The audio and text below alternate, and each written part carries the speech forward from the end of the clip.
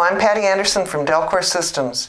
As the Chairwoman of PMMI, I am pleased to take this opportunity to review a few highlights from last year, which was PMMI's 90th year as the Association of Packaging and Processing Technologies.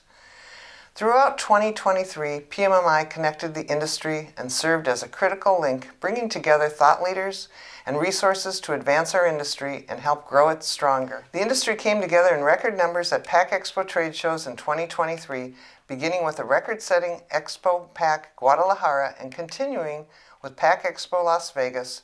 The PMMI ProSource, our online member directory, has grown into a key industry resource, helping customers connect with our growing membership of over 1,000 members, 365 days a year.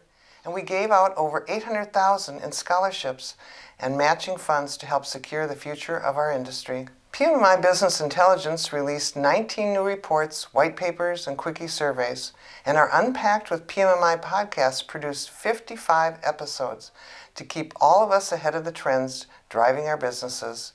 These are just a few of PMMI's 2023 accomplishments. I invite you to review our 2023 highlights and learn many more ways PMMI connects you with your customers.